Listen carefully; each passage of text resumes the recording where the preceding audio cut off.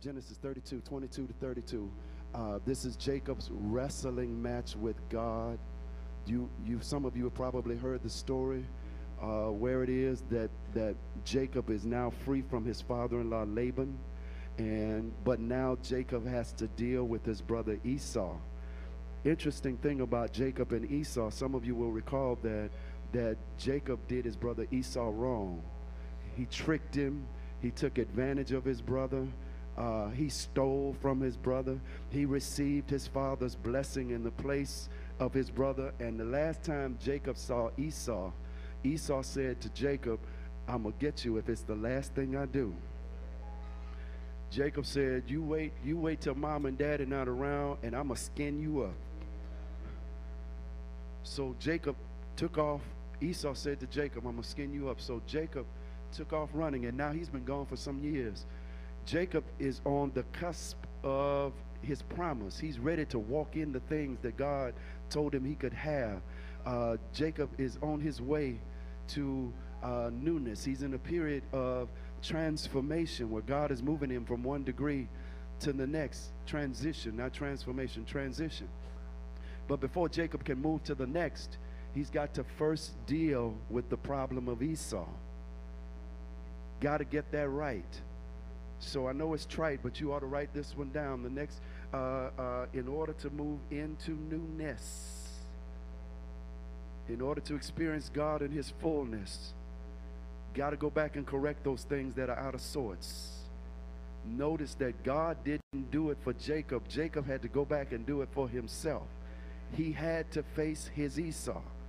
Now, your Esau might be an abstract situation. It may be some things that you did in your past that are left lingering. It may be, get this one, your Esau may be some things that you started that you did not finish. It may be some things that you started that you did not finish. Gotta let God help you to correct those things that are out of sorts. Can I keep going?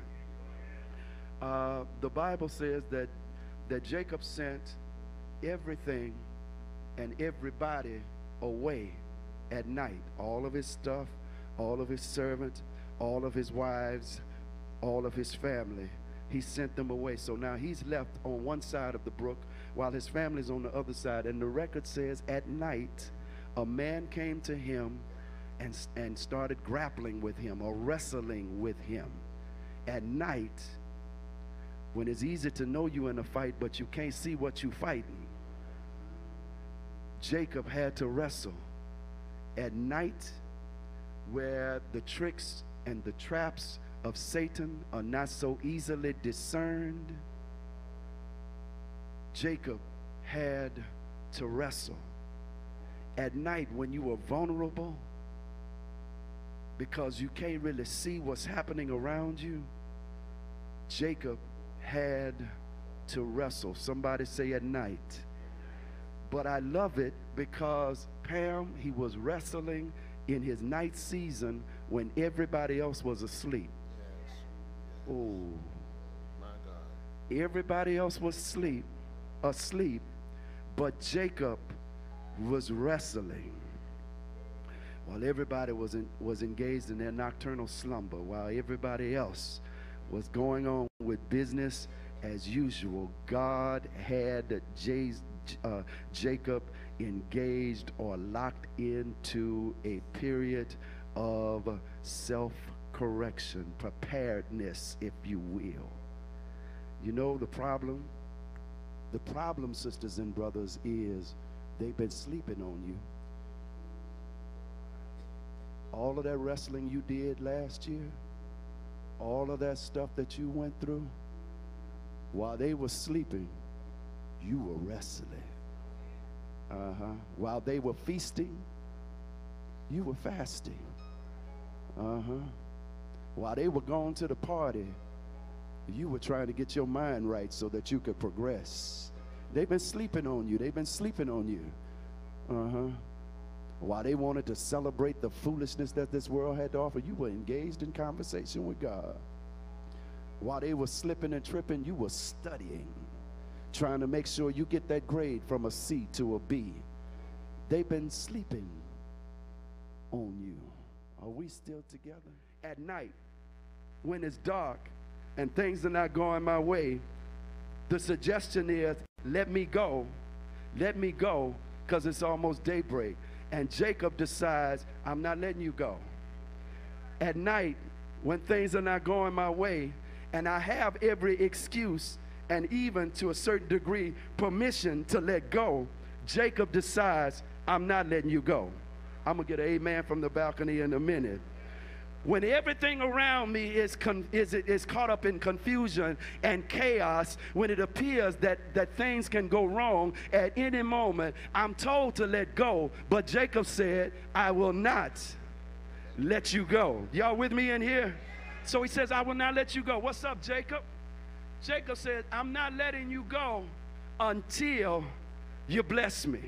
Unless you bless me. Here it is, sisters and brothers. Your word is not only go back and correct your Esau situations. Your word today as you move forward is make sure that you hold on until you get what you started for. I'm around, and to a certain degree, I am guilty, and perhaps you will see yourself too many times that we make these sincere declarations and bold predictions about what we're going to do. And we start, but we don't finish. If we start at all. And so the Lord says, listen, it is your job to hold on until. May I suggest to you that you can't let go now because too much has been invested in you and too much has been invested in your future to let go now. Somebody say, don't let go. You have come too far and you're too close to that thing that you've been praying for to let go now. Somebody say, don't let go. Baby, you've been through too much and you've had to spend too much to get to the end and decide that you're too tired to press forward. Somebody say, don't let go. Here's the reason why I'm doing the most in the name of the Lord. Now, when you put this on Twitter and Facebook, make sure you reference it right. Please, because they're going to think that you don't understand or the preacher does not understand what I'm talking about. I understand because I'm doing the most, right? And in your eyes is wrong, but in his eyes is right. I'm doing the most. And do you know why? Because, Mother, I have reasoned within myself that he has already done the most, and he keeps on doing the most for me.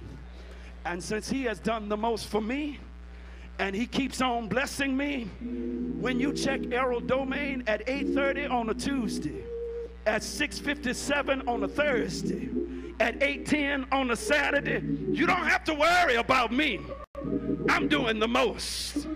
I'm doing the most because God so loved the world, that's me, that he gave his only begotten Son, that whosoever believeth in him shall not perish but have eternal life. I'm doing the most.